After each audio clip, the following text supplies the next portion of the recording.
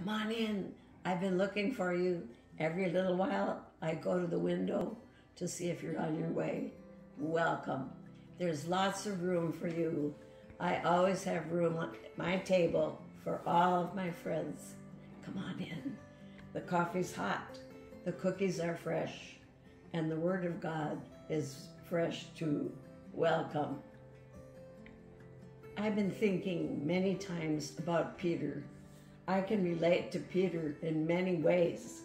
But remember that Peter also wrote 2 books of the Bible, 1st and 2nd Peter, and there's some good stuff in there. Some really good stuff. But in this occasion, I want to talk about from Matthew chapter 14 and verse 24. We're going to start with 22, and I will not read all of them. 22 to 34 is when there was a storm on the Sea of Galilee. Galilee was not an actual sea, but it was like a sea because it was huge, and a storm could come up at any time. Just like Lake Superior in Minnesota, very similar. A storm could come up at any time many years ago there was a pastor in Duluth, Minnesota. He lived right next to Lake Superior.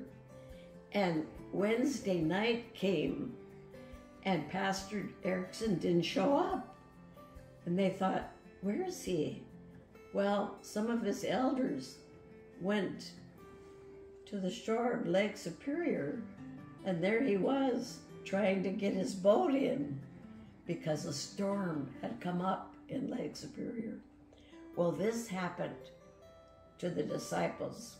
Jesus had sent them across the Sea of Galilee, and he went to pray.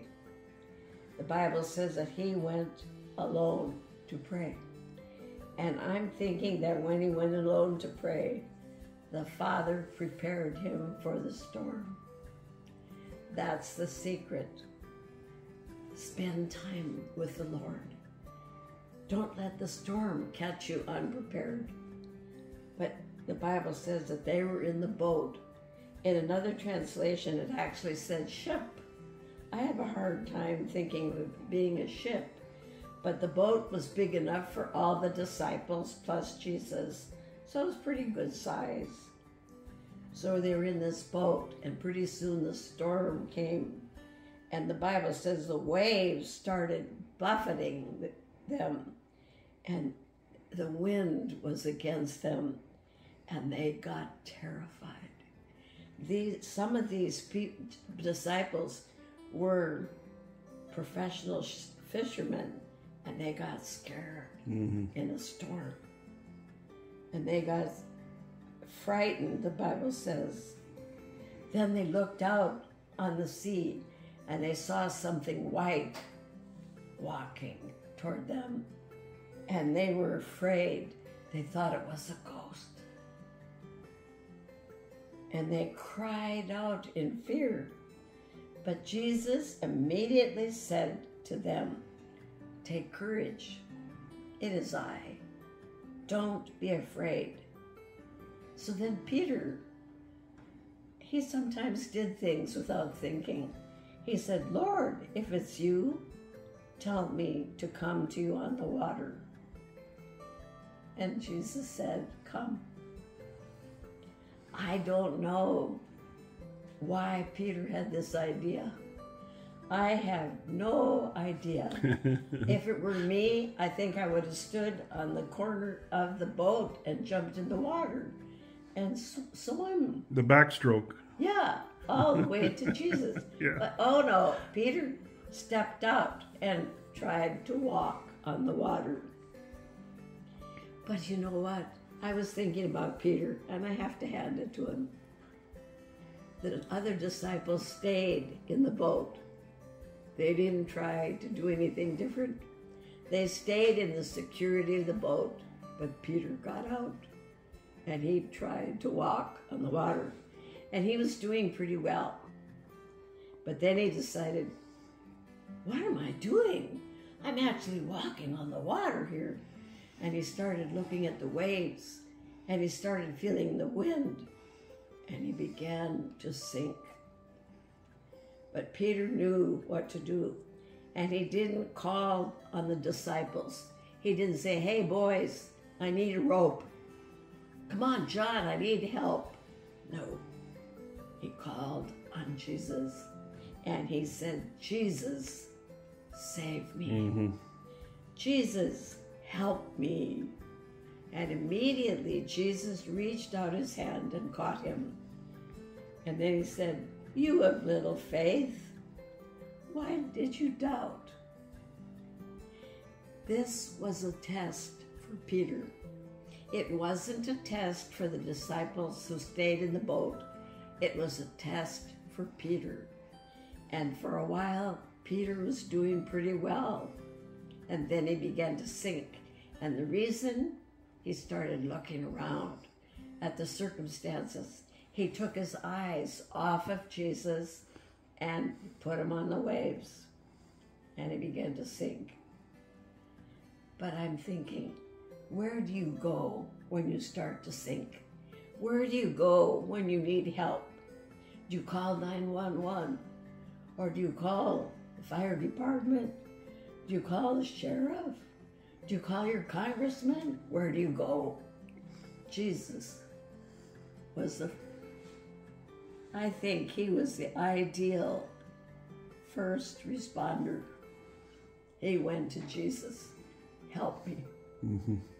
And Jesus didn't say, Peter, why did you even try? Why don't you just swim back to the boat now? No. Jesus and Peter obviously walked back to that boat and got in. It was a test for Peter. And he said, Peter, why did you doubt? Why? Why didn't you have more faith? So what I'm telling you tonight is, if God has called you to do something and you started out in faith, keep the faith one step at a time. Don't look at circumstances. Focus on Jesus. Don't look around at the others that can stay in the boat. You go. You follow Jesus. This is a test, and he's going to see that you make it. Even if he walked a little way, he didn't walk all the way, but he walked a little way. So I don't know if the disciples gave him a high five. I doubt it. But the Bible says that when they got back into the boat, they worshiped Jesus. And I think to myself, they said, truly, this is the Son of God. You are the Son of God. That was their reaction.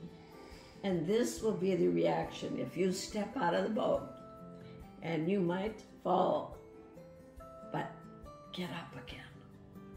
My husband told me that when he was a young man in college, he visited an older man, quite elderly, and he said, do you have some advice for a young man just starting out? He said, if you fall, get up. Don't stay in the water, Yeah. Peter.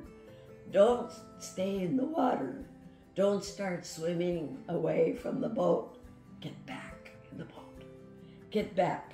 And this is another thing I thought of. He had to get back in the boat. Jesus and Peter went back in the boat. You need those around you. You can't make it on your own. You need to have others around you. And when they're around you, you can worship God. So I'm telling you this afternoon, if you've never called on Jesus to save your soul, don't wait. Do it.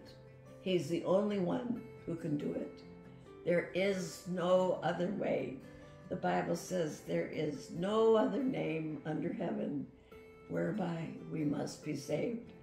Call unto him, and then if you need help, say, Jesus, help me. He will, because He loves you and He wants you to make it. If you've fallen, God can still use you. Get up. Call on Jesus. Take His hand. Walk with Him back into fellowship. Back into fellowship with the disciples. Back into fellowship with your church. Don't try to make it on your own. It's much, much better with other people. What do you say? Let's be like Peter. Let's call on Jesus. Jesus, help me.